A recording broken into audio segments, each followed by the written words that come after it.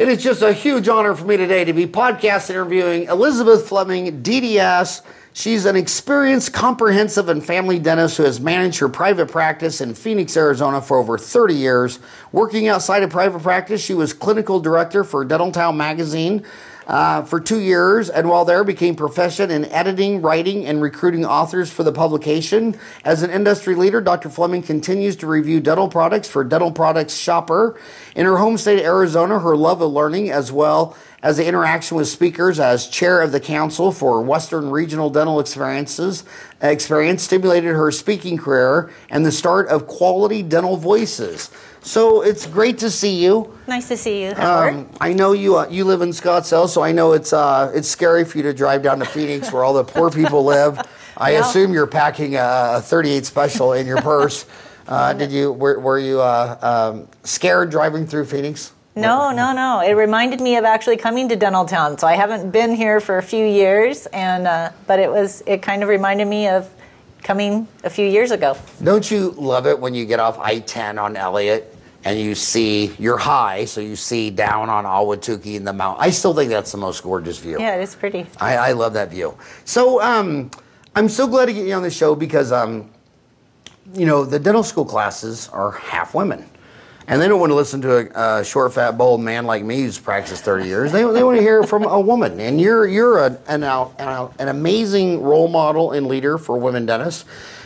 Talk about your journey when you were in dental school. Was it half women? No, it was about 20% women. And actually at my school, I think that was a little higher than some of the other schools. I was at UOP in San Francisco. And it actually has grown since then to be about 50% now. Who was your dean back then? Dagoni. Was he your dean? Yes. You know, there's only 2 dental schools on earth where people have nice things to say about their dean.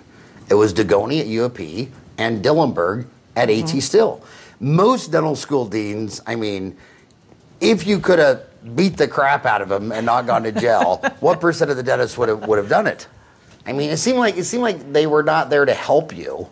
They were always there to, and I understand the time because it was more, and parents were the same. It was a tough love. It was a boot camp mentality. Well, I'm really hard on you and push you hard and really be difficult.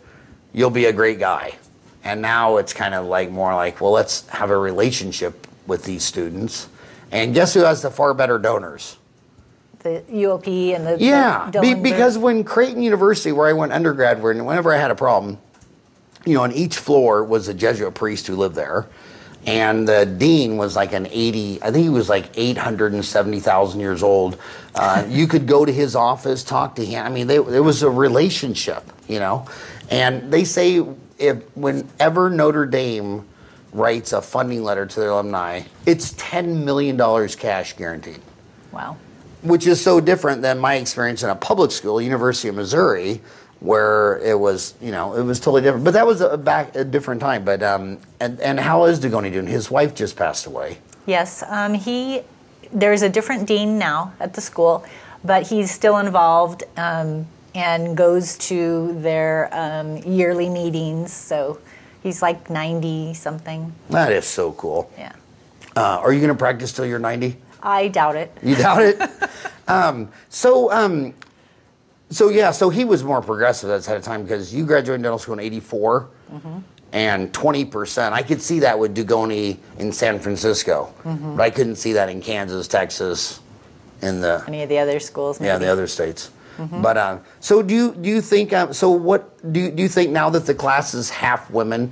We always hear these things, and I don't know how much of it comes from. I don't know where it comes from that, well, since they're girls, they're not going to want to own their own practice. They're going to want to work for corporate like, Heartland or Aspen or Pacific Dental. But when I go into those DSOs, their number one problem is associate turnover. But I think a lot of recruiting goes into the dental schools and tells them a very different message, like, oh, you'll never compete against corporate. We're going to take over half. And so a lot of what you're talking to, they're still in dental school or they're working as an associate. And what do you think's better for a super mom?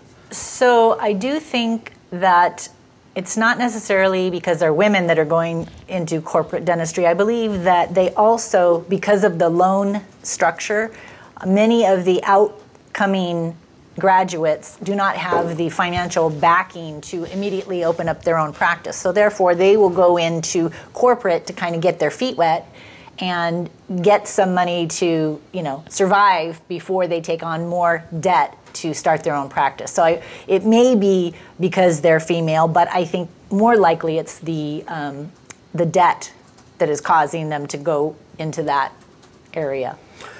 You had 2 amazing children. Absolutely, yes. Would you, if you wanted, obviously, our children come before our work. Mm-hmm. Do you think it's easier to be a great parent, being an 8 to 5 employee, and then when 5 o'clock go home and work on your kids, or looking back at your career, did you think you were a better parent because you owned your own business and could do whatever you want?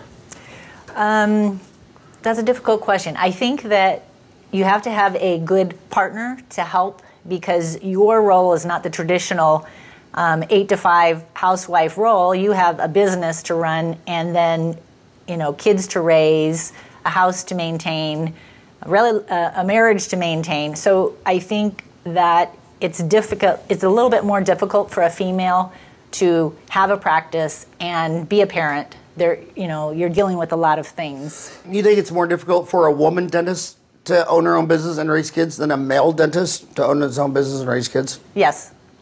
And because of the traditional roles. Right.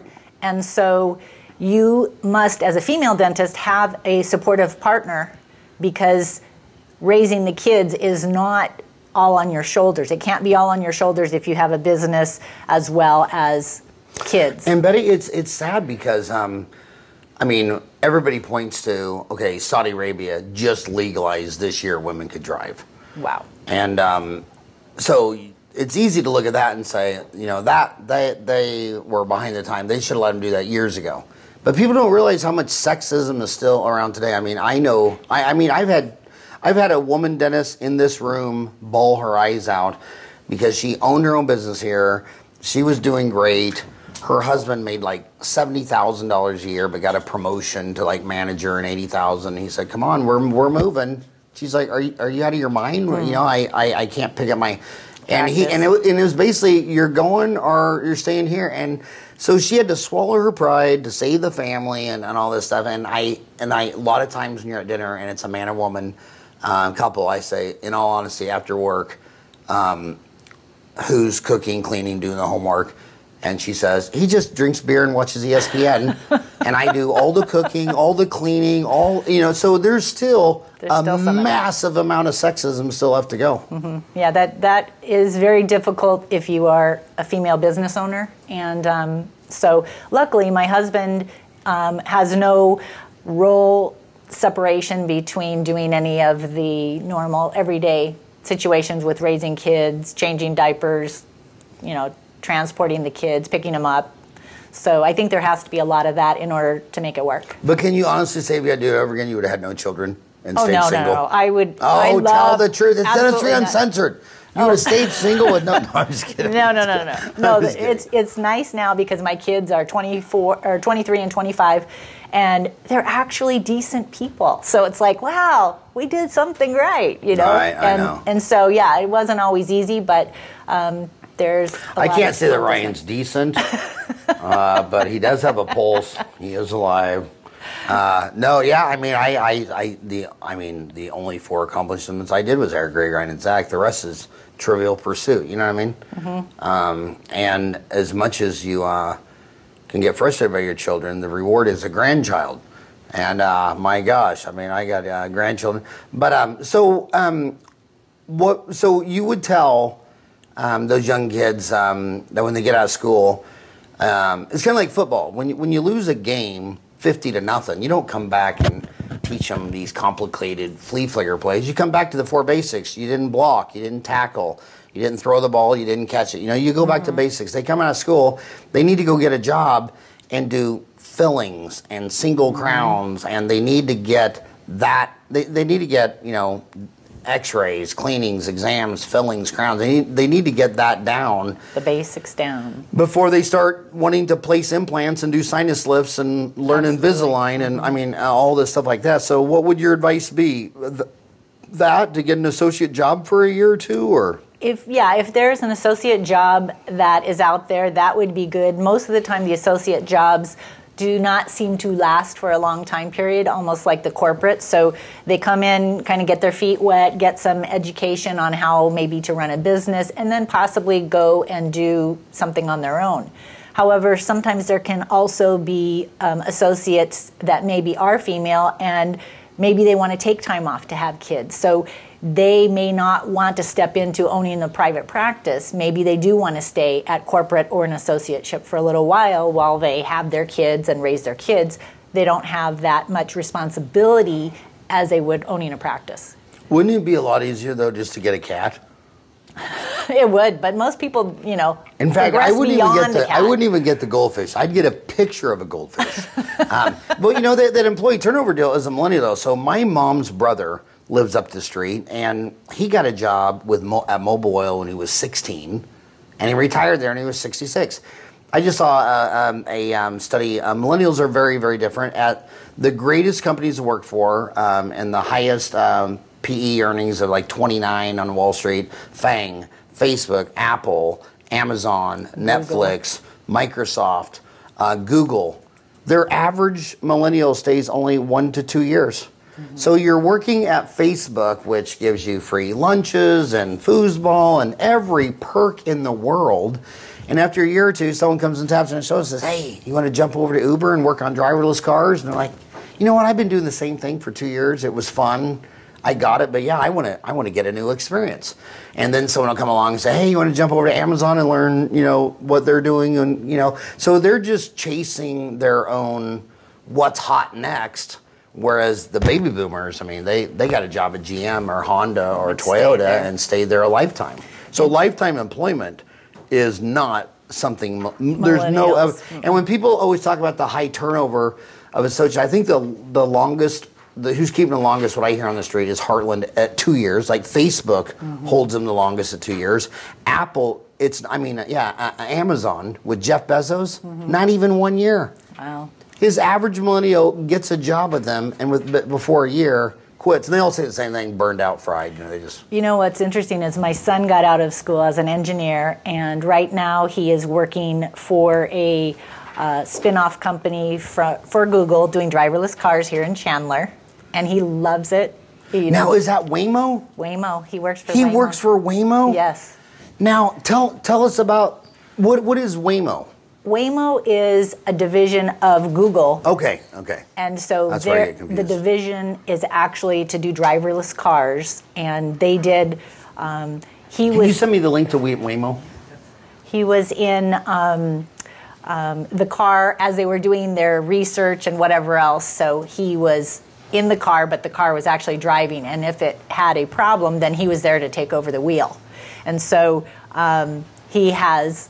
A large group of young people, the millennials that he works with, they play ping pong when they have, spare time, and they just have all the snacks. And I said, this is not reality. This is not how companies are. And so, but he loves it. He has a good time. So Google chose, out of all the cities, they chose Phoenix. You guys won't believe this, but starting a year ago, I mean, I see one in Ahwatukee every third day. Now, they're just testing it. There's no such thing as a driverless car today. They do have, you can get rides from a driverless car. So they've progressed beyond having someone maintain it. I believe you can, almost like Uber, have the car come and pick you up and take you to a place. So Waymo has a self-driving car that could come pick me up. Hey, tell him anybody's in charge of that. I have another podcast just for my town of Ahwatukee. Oh. I would love to podcast something from Waymo because we see him all the time. And I see him all the time. Are you seeing him? Now, you live in North Phoenix, but you live in Scottsdale. Right. I see him in Scottsdale when I go to, say, the ASDA organizational building. They're in Scottsdale all the time. And so, like you might see 3 of them in a row at a stoplight or something. So they are very prevalent now, and he's worked there probably a year, so he's coming up upon the. You think he'll stay with Google for 40 years? No.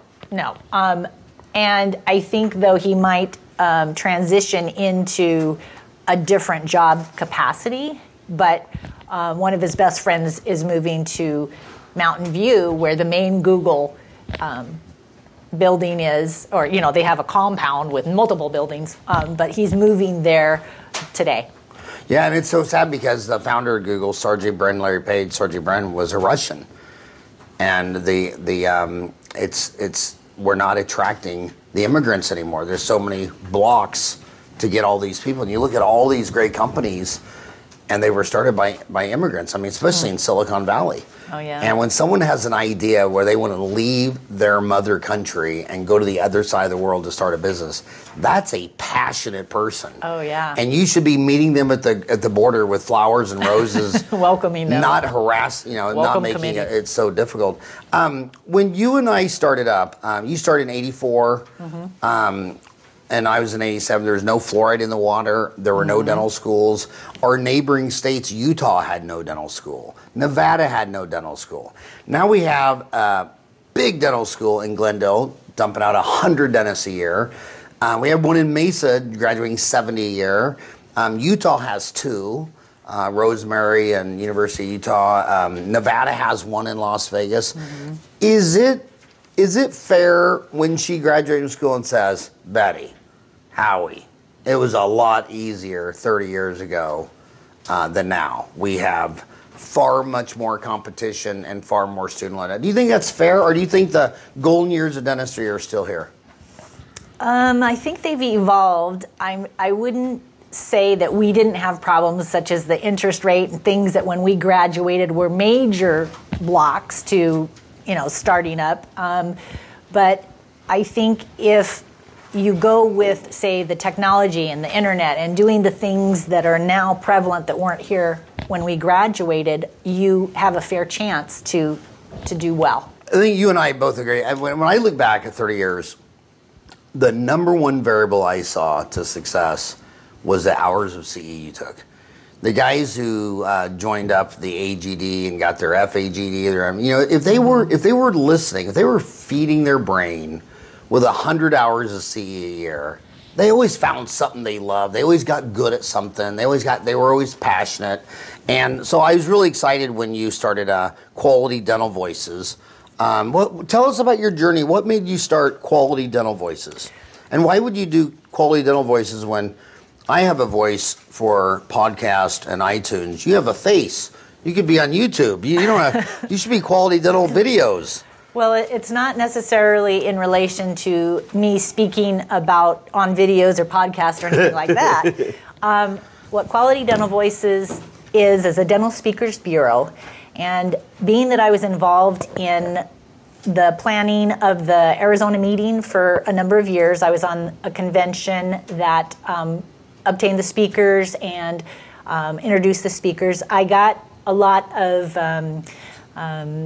interest in actually helping the speakers to become better at what they're doing, maybe get booked at some of the other meetings outside of Arizona. And I also became a dental speaker myself. So Quality Dental Voices is a speakers bureau, and I will help to get the people booked in various meetings and have a resource for the people that are planning the meetings to go to find out about what topics are available and what speakers we have on Quality Dental Voices. Well, tell us about the May 5th event that we just retweeted. So there is an event coming called Action to Win Dentistry Leaders, and it involves a number of people that we feel are leaders in dentistry, and it will be a fast-paced lecture, question and answer period involving probably 12 speakers. And Emily Latron is a speaker out of California, and she's a dentist as well. She has quite a story, and she is doing coaching for dentists in a leadership capacity. We also have Sharon Lecter, who is a financial wizard, has written 23 books on finances. She will be attending and lecturing as well. And a number of female dentists, including Grace Zimmerman, who is has a Facebook group, Women Dentist in Business, Mommy Dentist in Business. Oh, I think I've heard. What's her name? Grace Fleming? Grace Zimmerman. Grace Zimmerman. Grace Zimmerman. And we have, let me think, Gina Dorfman of Yappy. Oh, yeah. Ryan, can you send me the link for Grace Zimmerman? She has a Facebook group, Mommy Dentist in Business. So I'd have to get an operation to join that group? You might have to. I don't, it's mostly women talking about women stuff. Yeah, moms. So, and you also on that group is my classmate from UMKC Dental School, John Fluke. Absolutely, yes. We were both class of '87, and he's big in dental media too. He's with Dental Product Journal. Dental Product Journal, or Dental Products and Report. Dental Products. I forget which one it is. I think it's DPR. I think it's Dental Products and Report. Yeah. But he was so fun to go through dental school. It's so smart. Emily, love Emily. Ron Shelburne is one of your guys. Roy Shelburne, the guy who went to jail for Medicaid fraud. Yes. Delia Tuttle. She was in dentistry. So this is more a consulting company for people who want to be speakers, or is it more for existing speakers who want to speak more? Who want to speak more and kind of get the word out. Maybe they are speaking, maybe they don't have time to publicize themselves. And being that I have worked on the other side, obtaining speakers for our meeting here, I have kind of some inside information to possibly get the word out on the speakers and to get them booked at some of the meetings. Nice. So how old is this company? It's brand new. It's brand new. And you heard it first on Dentistry Uncensored. Well, that is awesome. Anything I can help with on that, just let me know. If anything I can do that. So what do you? What advice would you give them out of school? I would say that you learn things in dental school, but once you get out, there's so much more information that you don't learn in school, and you have to learn on your own. So therefore, you have to go to CE, and you have to take classes to further your education. Be a continuous student. It never ends, and that's how I got involved in doing the CE for Arizona, because it was like we're always in these meetings, and I wanted to do more, especially after my kids grew up, that I started volunteering for the Dental Association. Yeah, and by the way, it does irk me when I see people throwing the American Dental Association under a bus and not joining or whatever. What percent are members? Is it about 70%? Is that the number you're here? Yeah, I am not sure, but I go to a lot of meetings, and that's one of the questions I always ask. Do you go to your local meeting? Are you a member? So the ADA is like your parents. I mean, they're the only ones you got. Your parents aren't perfect, but then you got to think, well, were their parents perfect? I mean, you go back past your grandma, great-grandma. I mean, I just did that 23andMe DNA analysis. You? I'm 4.3% Neanderthal.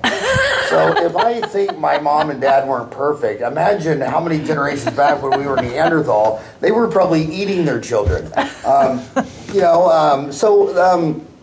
ADA, when people start badmouthing the ADA, I mean, what percent of the man hours is volunteers? Quite a large amount. I mean, I know guys like you. I mean, how many hours of your time have you spent at the Arizona Dental Association?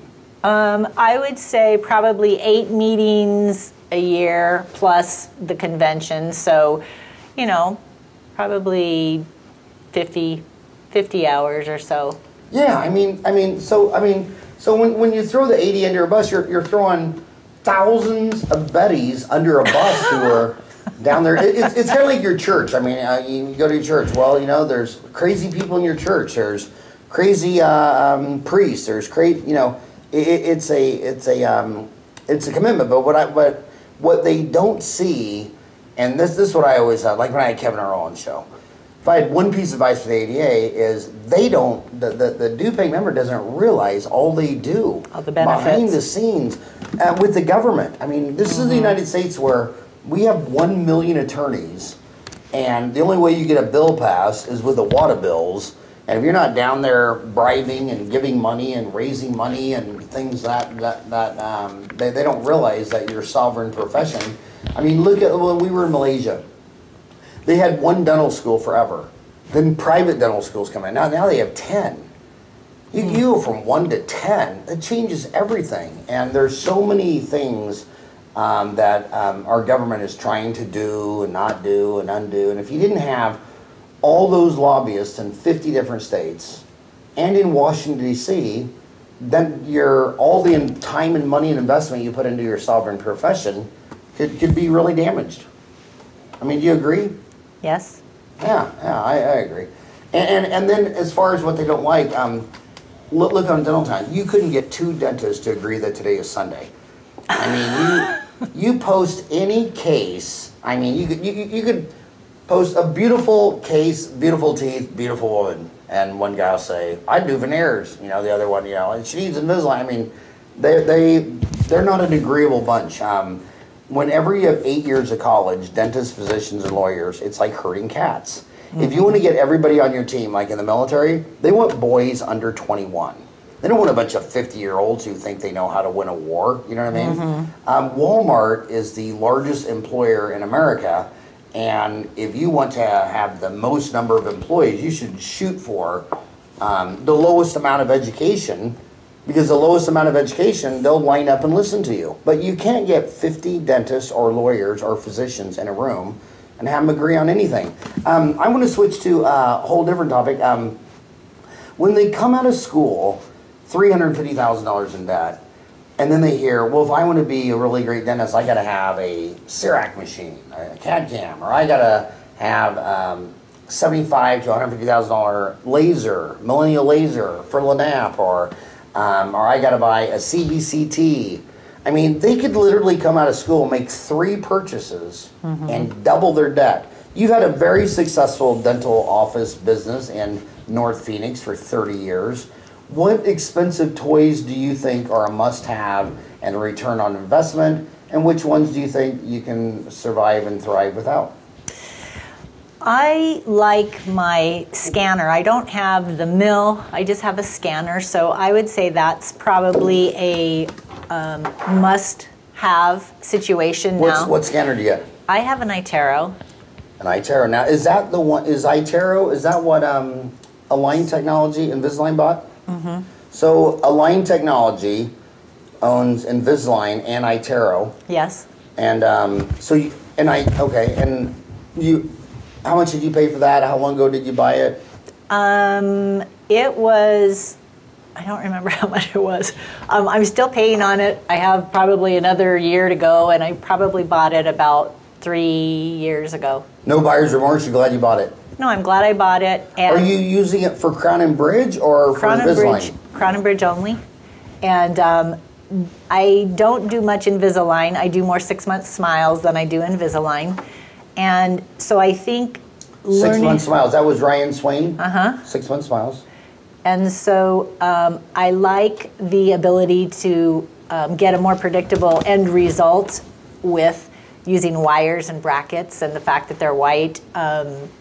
People have a tendency to go towards that. If they like Invisalign, I will have them go to the orthodontist and get their options and see whether. Now, do you work with just one orthodontist, or do you work with several?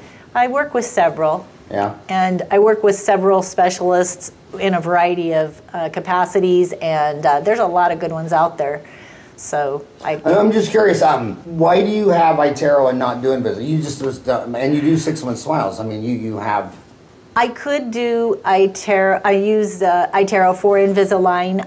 I just have not gotten into it to that extent. I've sent more of the patients when they want major corrections to the orthodontist. So it's kind of interesting. So you and I have seen this rodeo twice. Bleaching. I think I did. I might have done the first bleaching case only because it was David Keel Remember, it was a company out of Arkansas. It was, Oh, wow. God, what was the name of that company that came here in '87? And you could buy 6 bottles of bleach for $900. And it was carbamide. It was carbamide peroxide. Yeah, yeah. Okay. Remember Omnigel? Okay. And it was out of Arkansas. And just out of random chaos, when he moved here from Arkansas, he bought a house across the street. And I see this big dental supply yellow van, Omni, and I told him there's no way I was gonna spend $900. $900 30 years ago. Yeah. That was bank.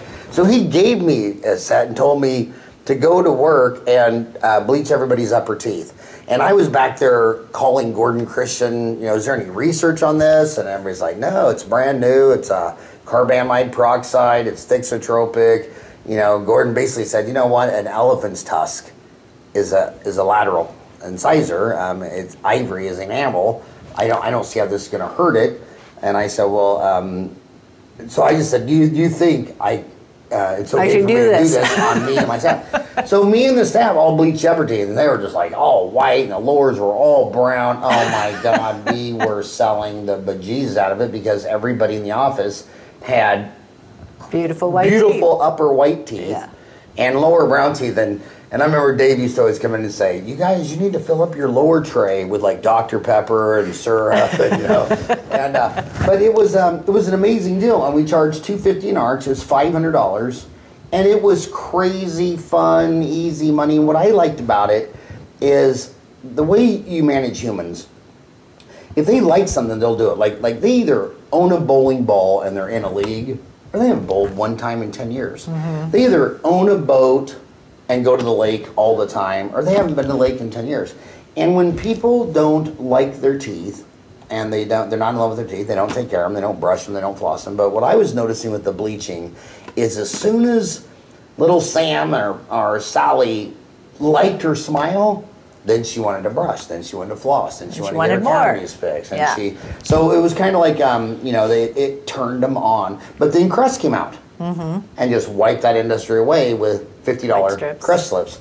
And Invisalign now has bought 17% of Smiles Direct, and now they're setting up stores. They're taking a page out of Steve Jobs. When everybody was getting out of retail, they were all zigging out. Steve Jobs, one of the #1 marketing geniuses of our lifetime, started building these Apple stores that were monuments to the brand. And I mean the iPhone, not in sales, but just profit dollars. The iPhone makes 10 times more profit dollars than the Samsungs do. And now you see iTero or Align Technology going into these really high-end malls, and they're going to do Invisalign Direct. Wow. I mean, they bypass. Cut us out. Yeah, they cut us out. So, we've all seen this before. How do you think that's going to play?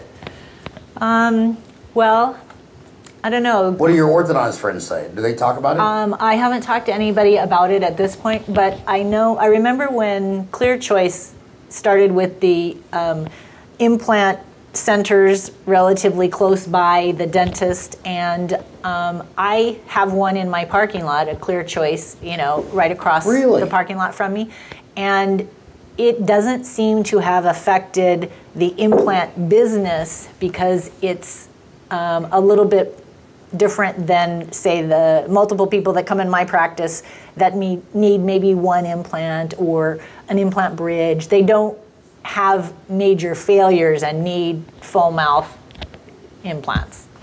Well, the way I see it is when Clear Choice came here, I mean, how many ads were they buying on TV? How many infomercials? I mean, to me, full-page ads in the paper. It seemed to me a rising. I don't think in fear and scarcity. I'm just not that guy. I think in hope, growth, abundance, and I look at what percent of Americans technically could have straighter teeth with clear aligners like Invisalign. A lot. 90% of all adults. I mean, so I think the orthodontic market can just explode. And what I saw with the Clear Choice is, I mean, they are the rising tide. They've done so much advertising that our individual oral surgeons and periodontists don't do. And they've done so many infomercials. I mean, I can't tell you how many times flipping through the channels, I've seen some 30-minute deal on All on 4. And so yeah, I think I think they grow the market segment. You know, and I think that people, consumers, will gravitate towards something that's easier than maybe going to a dental office. So they'll probably gravitate there. I don't think it's going to stay a method of having your trays done by a retail store. I think we can give them a lot better customer service in the dental field than they can in a store. And it'll make everybody reevaluate the price. I mean, I always say that braces, it's kind of been like airlines. I mean, in my whole life, I mean, every time Boeing comes out with a new plane, well, it still only flies 550 miles an hour. It's still, you know, it's tough when you lecture. I mean, like every time I lecture in India, I have a 5-hour flight to New York, layover, 15-hour flight to New Delhi. You get them lecture to a couple hundred people, and then backtrack, then 15 hours back here. I mean, I've lectured in Australia. I mean, Ryan, what was that flight? What are those flights like from Australia? Oh, they're long. Oh my God, you take off Sydney and they go, flight time today? 16 hours? 12, and you're like, 16 hours? I mean, you can get drunk and sober back up and get drunk again and go to sleep. I mean, it's crazy. So, you know, it's like every time they have to make it worthwhile if you go lecture in Australia or India. First time I lectured in Australia, I got off work, true story, I got off work 5 o'clock Friday, went to Sky Harbor, flew to LA, had a layover, flew 16 hours to Sydney, got there like 6 in the morning, they picked me up, took me to the convention center, lectured 8 to 5. Ooh. Then after the seminar, they drove me back to the airport. I had like a 9 o'clock return flight, and I was going through the deal, and I'll never forget this guy. He's looking at me like, he goes, "You weren't even here 12 hours." He's like, and he goes, "I've never seen that." And I'm married, I got 4 kids, I got an office, I don't have time to pet kangaroos.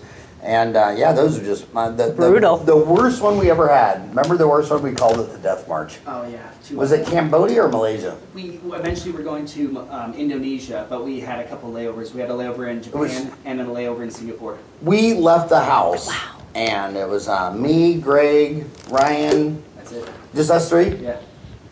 By the time we checked in our hotel room, 36 hours.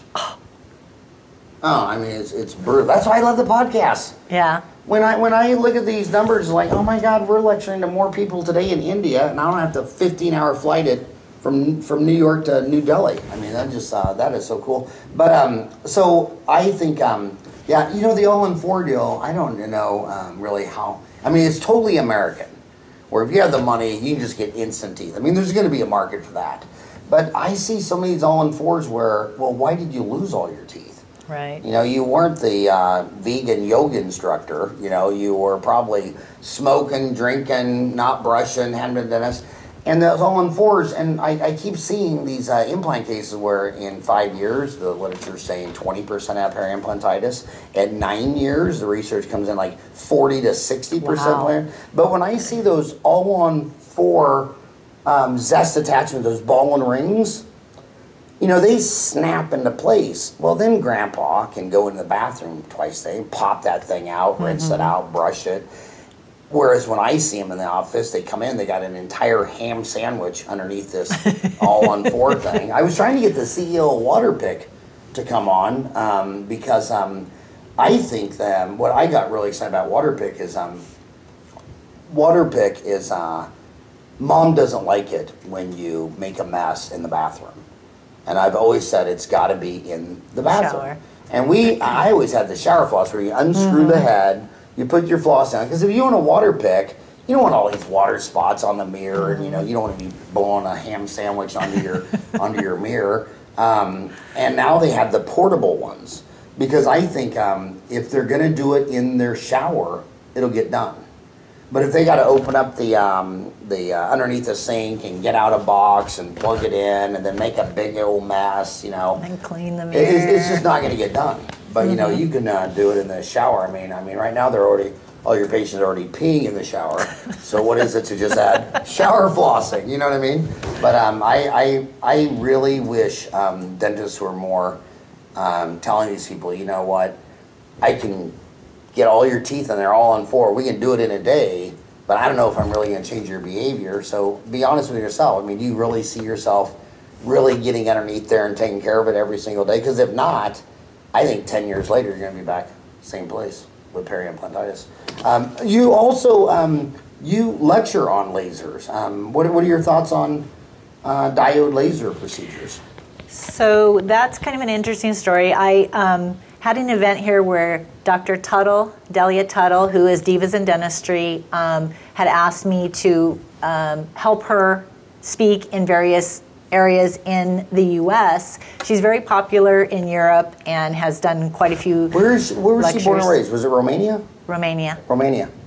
And so when she had her event here, she did her gumdrop technique event here in Phoenix, or actually in Scottsdale. And when she came to that event, I lectured on diode lasers, and I worked with Ultradent, and they lent their Gemini laser, and we had a lecture workshop, and now that has evolved into, I will be speaking at Ultradent for their Women in Dentistry series, where they have Icons in Dentistry happening in June. And I will be speaking, I'll be speaking on lasers for them, and they just announced that a couple days ago on International Women's Day. Wow, and how much is a Gemini laser? I think they're between 6,000 and 7,000 maybe, and it's a dual wavelength laser, and the other ones are all one wavelength, and so it's more efficient, it cuts faster and not as hot, so it has a lot of pluses to have the dual wavelength. Plus they have a really nice face of it where you can just, it's a touch screen and it's very easy to use. So they've lent me one. I'm doing lots of little videos and informational things for my upcoming lecture. You know, there's two sides to the laser. I mean, I know people who on molars basically quit packing cord when they got a laser, but I got a buddy, and he's a podiatrist, and he says he can take a 15 blade, make that incision, get a big old, you know, electric handpiece and do his surgery and all that stuff. But he uses a laser, which he says makes the incision go from a 15 blade to take a long time. Because he says the marketing on it is insane. And when people are searching podiatry surgery and they see his laser, you're thinking Obi-Wan Kenobi and C-3PO, and you know. I actually have something in my laser lecture that's like, you know, that's how you perceive a laser works. But I actually have a patient that had the scalpel surgery for some frenum attachments a couple years prior, and her orthodontist referred her into my office to have the laser frenectomy done because they didn't succeed with the frenectomy that was done with the scalpel. So I've documented her case, and she told me that the pain level is so much less with the laser. And so it is a lot better technology than the scalpel or the electrosurge for doing procedures. In my opinion. In my opinion, the only patients who are not used to dealing with pain, they're all the single people. But the married people, you could just hit them over the head with a shovel, and they're like. But you know, I have so many mixed feelings about the laser and the frenum attachment. So, you know, the orthodontists never talk about this. It's coming to dentistry from anthropologists, and by the way, ASU, where I went, has Lucy, the oldest hominid, 1.6 million years old, 36-inch tall female. She was 17. Her wisdom teeth weren't all the way in yet. But all the anthropologists are saying, why are there no malocclusions for, you know, millions of years? They just found a tooth in Germany, which blows everybody's mind. They just found a 9.6 million year old human tooth in a cave next to the river in Germany. Because before that, they were all from Eastern Africa. So everybody thought, well, that was the cradle of civilization, which didn't always really make sense, because the first city that reached 1 million was actually Rome.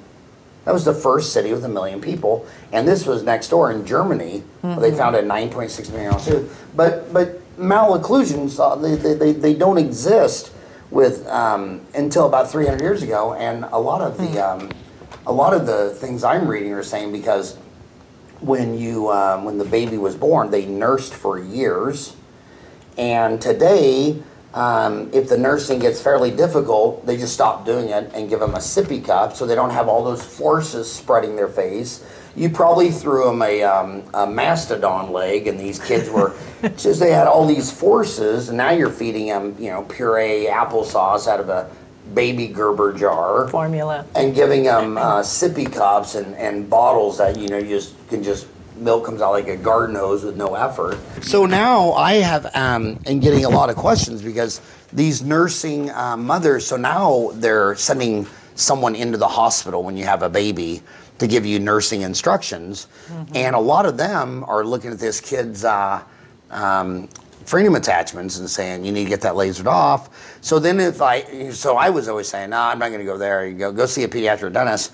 But the problem with the pediatric dentist is, some are very going along with the nursing coaches in the hospitals, and other ones are very against it. So then you're going to be back at square one because she's going to call you back a week later and say, well, I talked to two guys and one's for it, one's against it. I want to know what you think. So I want to know what you think since... So you have to go to a female pediatric dentist, and she will do what's right for the baby. I agree. No, I agree because, seriously... Dr. Jeanette McLean, Because seriously, they always say there's a lot of truth behind humors, right? So when I was little, all the OBGYNs were males. They didn't listen to their patients, and the males called them hysterical, which is a Greek word meaning uterus, hysterus. Oh. So, when you tell me a complaint and I call you a uterus, now all the OBGYNs are women. And when I go into a dental school and I see a pediatric graduate program, it's like all women. And I think if women make 90% of all appointments, I think women have a huge advantage because what percent of women don't trust men? Let me give you a couple examples. Like out here, the biggest air conditioning deal is George Brazil, right? And who just passed away a couple years ago. Just a great guy. But when your air conditioner doesn't work and you call George Brazil or an air conditioning company and they come up and they say, Betty, we can't fix your air conditioner. You need a brand new air conditioner for $9,000. What percent of the women in Phoenix are wondering, I wonder if that's true? What percent of the time when women pull up at the oil change deal where it says oil change $19.99, so you're thinking, I got a 20, and then he walks out and says, well, Betty, we need to change your air filter and flush out your transmission fluid. What percent of the women think, you're just trying to sell me something? What percent would you say? Oh, I would say it's pretty high. Yeah. When the engine light comes on, the mechanics call the engine light. The mechanics call it the idiot light. They're like, awesome, the idiot light went off. She's going to come in. We can sell her anything. So I think it's absolutely true. If I was a woman, I would want to go to a female pediatric dentist who nursed her own kids to answer that question. Not me. If I was a woman, I wouldn't go to a male OBGYN. Just like when I got my vasectomy done, that was my only surgery, and I went to a man. I have to tell you an interesting story. So just the other day, I had to take my cat to the vet for year shots. And so I take... For what shots? For shots, yearly shots. She's like a year and a half, 2 years old. And I take her in, and I have a vet that I've been going to for years and years. There's a male and a female vet. So the female vet looks at my cat and says, oh, she's got a couple minor things, we need to put her on medication. But she looked in her mouth and she said, she has gingivitis. And I said, okay. And so she said, so we'll have to check on, what she was being treated for in a couple weeks, but also we need to clean her teeth.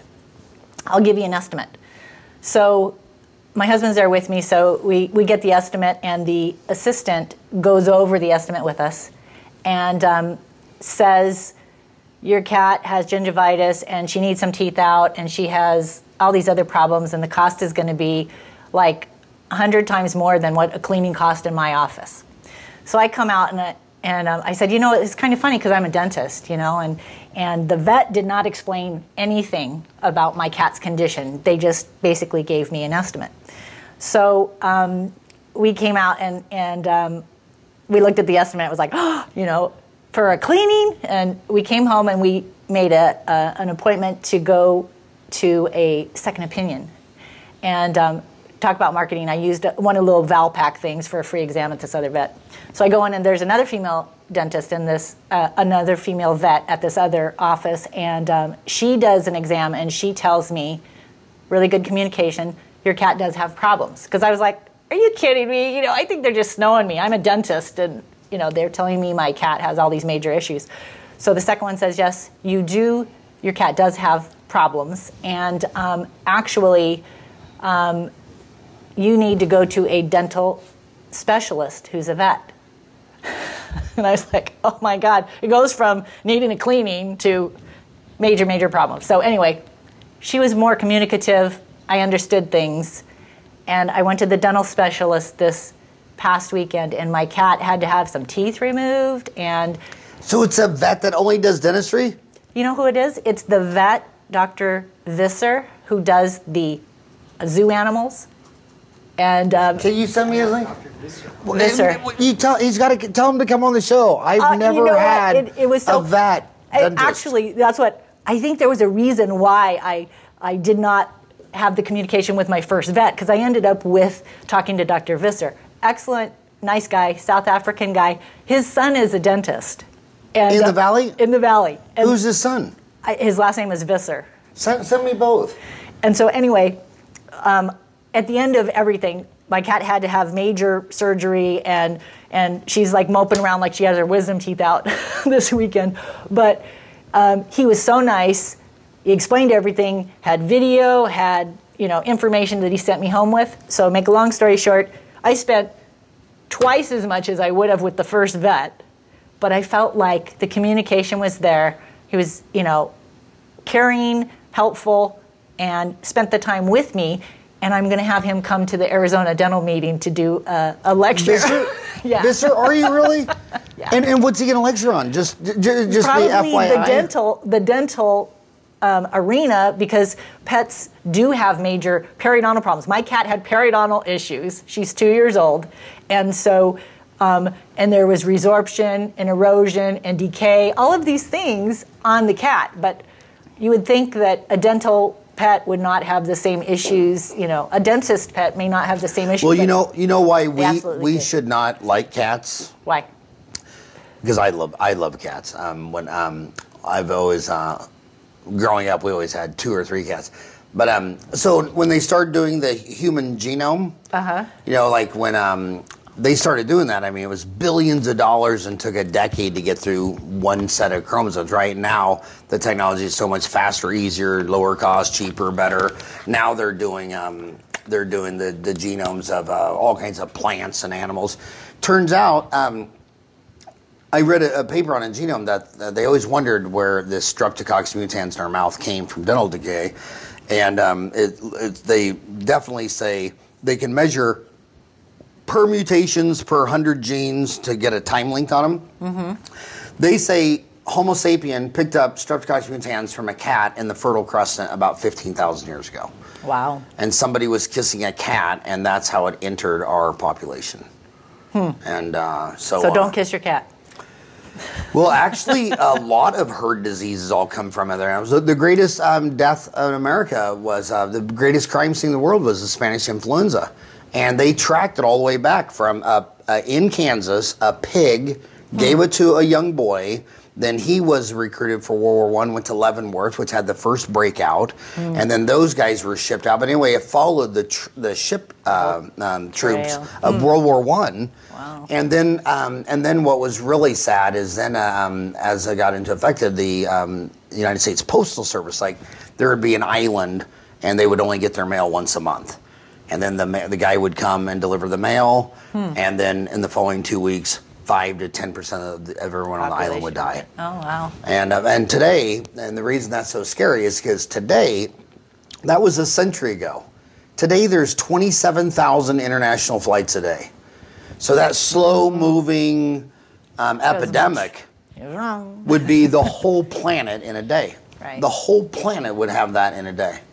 But yeah, cats are amazing. I always have a lot of cat jokes, but I always love cats. And so were you tempted to just save your money and eat the cat and just have a good meal?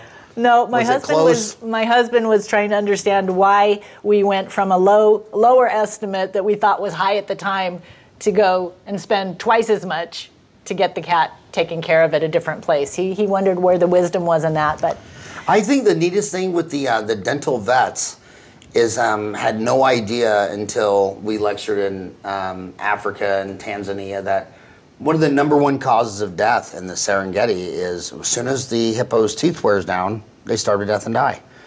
And so they live so much longer in captivity because they go in there and do root canals and post buildups and crowns. But if you're a hippo, as soon as your tooth's worn down, it's over. If you're a cat and you break your canine off on a kill, you go away and starve to death. But teeth are one of the biggest deals for life expectancy. you know, what was also interesting when I was talking to Dr. Visser on the cats. I said, "Do you do work on the animals that are in the zoo?" And he goes and he gets his iPad and he comes back and he shows me he just worked on a jaguar, you know, this past week. And he said, "So I did a root canal on him and I'll be doing a crown." I said, "Do you do same day crowns?" And he goes, "My son's a dentist." And so then it brought in the CEREC and all these other things. So it was really interesting because they do a lot of the same things on the animals that we do on humans. So that's when I thought, I've got to get him to speak at the dental convention. Oh, yeah. So dentistry, Dentaltown has 50 categories. And one of them is dental subspecialties, and one of the subspecialties is veterinary dentistry. And there's hundreds of cases. I've posted a lot of his work when it shows up in the deal. I mean, where they're doing, 50-centimeter root canals. Yes, exactly. And how did they get those files, right? Yeah. Yeah, I mean, it is really, really cool. And vets are under a tremendous amount of stress because a lot of dentists don't realize this, but since everyone loves animals, the hardest thing to get accepted to is vet school, not medical school, not dental school. And there's so many people who decided when they were 10 years old they were going to be a vet, and they didn't let any money or anything stand in their way. So they come out with more debt than dental students, but their jobs, they're only getting like $65,000 a year. So you look at a dentist servicing that debt, making $175,000 a year. You know, a lot of dentists, they whine to me about the $350, and I'm like, well, would you pay $2 to get a job that makes $1 a year? That's pretty reasonable. But they're paying $350,000 to get a job that pays $65,000 a year. So so let's take that.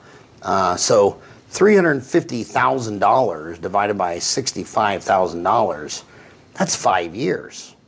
So you have to. So being a vet is a very emotional decision. You love cats. You love dogs. You want to do that your whole life. And remember when? Remember back in the day when they had indentured servants, like they would take you to the new country, but you had to work free on their farm for 7 years. You're basically an indentured servant. I mean, you're gonna go be a vet for 5 years for nothing, just trying to pay it back. Whereas a dentist is 2 years. You also talk about finding a balance life. You have been successfully married for what, 30 years? No, 27. Close 27. to 30. And what advice would you give on the work-life balance? I would say that it's very important to find a way to relieve your stress, whether it is through exercise, not drinking, of course, anything to moderation. You can have drinks, but not in excess. But to exercise and eat right, sleep well, just try to do all the things they tell you should do.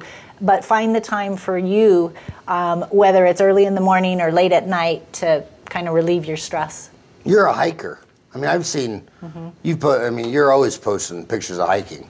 Yeah, we live in an area where we have the mountain trails right behind us, and so and plus my husband and I have Fitbits, so we have to get our steps every day. How many steps do you try to get every day? 10,000. That's cool. I think it's like about 5 miles. And so it just makes you get out and do things outside, or if you have a treadmill, but we like to go outside. And then we did take a couple hiking trips.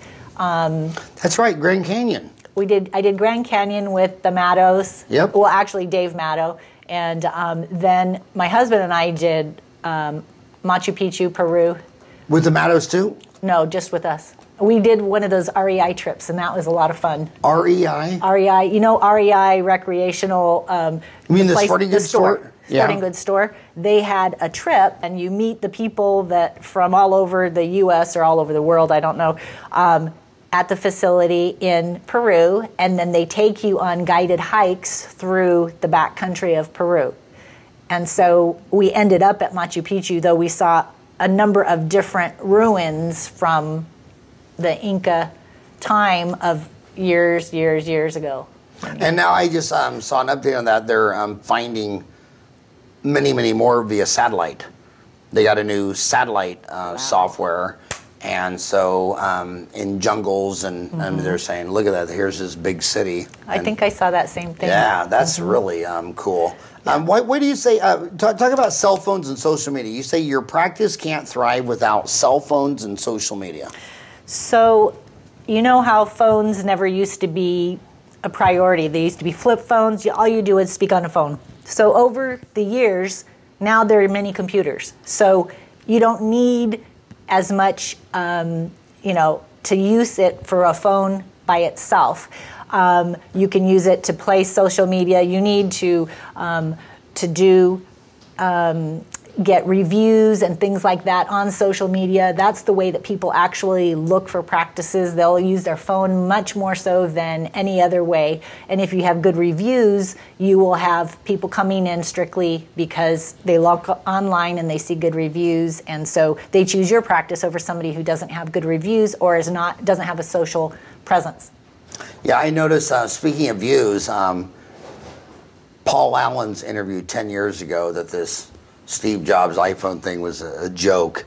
Wow. I think that interview is up to 10 million views, and it was pretty cool because I was watching that interview because, I got a lot of those predictions wrong. I remember I was freshman year at Creighton. Remember Joe Dovkin, the endodontist from Paradise Valley? Yes. Who passed away a couple years ago? Mm-hmm. We were sitting up there with Randy Kerwin, who's a dentist in Kansas, and Gary Nasaldi, who's a dentist in Hawthorne, and this guy down the hall, and Paul Gosar was in that dorm. Oh, really? Yeah, I lived in Swanson Hall at Creighton with Paul Gosar, U.S. Congressman, and this guy named Dave Heilman came and showed us this computer from, I think it was Tandy or who knows? Radio Shack. And he was a computer major, and we were all pre-dent, and everybody on that floor was pre-dent, pre-med, or pre-law. And here's this computer guy, and we're trying to be polite, and he's showing us all this and everything. When he left, we all just died laughing, like, what an idiot. Why would you get a degree in Fortran and Cobalt and computer sciences? What are you, dumb, deaf, and blind? Yeah, I just missed the biggest bull market ever. I can still remember walking into National Bank of Wichita with my dad, and they installed an ATM machine. I think it was like in the early 70s, and we thought, what idiot would want to stand out here with this stupid machine when Shirley's right in there to help you, and she's nice, and get a candy sucker, and we go in there and do our banking, we come out, and that guy's still, going through all these steps, and we're up there, and we're talking to him and saying, why don't you just go inside? And he, no, I don't. And my dad and I said, yeah, that idea will never take off. And that was the ATM was the biggest thing. Another one is, I missed so many things. So I get it, but do you remember what year your first cell phone was? Because when I was watching that interview, I was trying to think when, because mine was a Motorola. All it did was, it was a flip phone. Mine was a flip phone. Do you remember what year? It had to be probably in the early 90s. Probably in the early 90s. Yeah. They used to be big, too. Remember the real big phones? Oh they looked like walkie-talkies. When the phones came out, it was like a brick. And they were originally clipped to your belt, wired to a briefcase or a car. And I used to always say, and my dad used to say the same thing. He goes, all you got to do is go to any gas station. You don't even have to get out of your car. You just roll down the window, put a dime in, there's your phone. There's your pay phone, right? Yeah. And I remember when I was lecturing, I started lecturing in 90. I remember that one of the most important things on a layover flight is that you have to, the reason I sat in first, even though I'm only 5'7", and when you're 5'7", coach is first class. When your feet don't touch the ground, you don't need first class. But the only reason I would buy first class is because if you weren't in the first 4 or 5 rows, then when you came out and went to the payphones, they were all taken. And if you sat in, coach, if you were in row 10 or 15, you had no phone on a layover in Chicago or Dallas or Atlanta. You know, they only had, you know, the 10, 15 rows of pay phones, and you'd be and you always tried to guilt the guy on the phone. You're always trying to stand behind him going, Done yet? and you know, there were people who, you know, businessmen who wanted to talk to their spouse and kids on the phone and all that stuff. But man, crazy thing. Final question. You promised me an hour of your life. We're at hour 10. Final question. Tips for financial success in your practice and life. I mean, they became a dentist to have a better job and career and financial success. But they come out with $350,000. What advice would you give them? So this topic is not necessarily things to make their debt go away, but things that in the practice maybe make things easier, such as accepting EFTs instead of getting paper checks, things that... EFT, they're in dental school. Electronic fund transfers from the insurance companies. So if you sign up with the insurance companies to have the funds transferred into your bank account, you save some time getting the return on your money from the insurance claims much faster than if you would wait for the mail to come with the check in the mail. We also have a check scanner, and so instead of having to go to the bank to deposit any of the checks that either patients write or the insurance companies do send you, we have a scanner where we just have to scan the checks, so you can do away with going to the bank on it. Who do you bank with? Chase. Yeah, so do I. You know, it seems like most people, like if I told my team they had to change to like say Bank of America, they would probably just beat me up. I mean, the Chase software, it's so much more intuitive and easy to use than so many of the other banks. Chase is really, really good on. I think I've used the variety of the banks, not only for business but personally, and so Chase is good. Wells Fargo's not so good. Right. Wells Fargo's not good, and when you talk to people doing online banking with Bank of America, they call it Skank of America. Oh, really? And Chase, I mean, Chase is like the Apple of the online banking. I mean, they really... It's very intuitive. It's got to be intuitive. And Wells Fargo and Bank of America is probably more like the Microsoft of the online banking. Absolutely, yeah. I You know? agree. I mean, it's still hard for me to like Bill Gates. I mean, I do. I like him now. He's been out of Microsoft. He's a great guy. He's very philanthropic. I like what he does. But gosh, the first 20 years, every time that asshole sold me software, I had to get an IT guy who's riddled with bugs. I know. And it's like I'd pay like $250 for Gates' shitty software. And then you'd have to pay someone $2,000 to get all the bugs out of it. Fixed. And to this day, my IT team says, no, they just came out with that update. We're not touching it for 6 months to a year. It's shit, it's trash. But Apple, it's... I've converted everything except my office to Apple. I know, but Apple, Steve Jobs said, quality, quality, quality.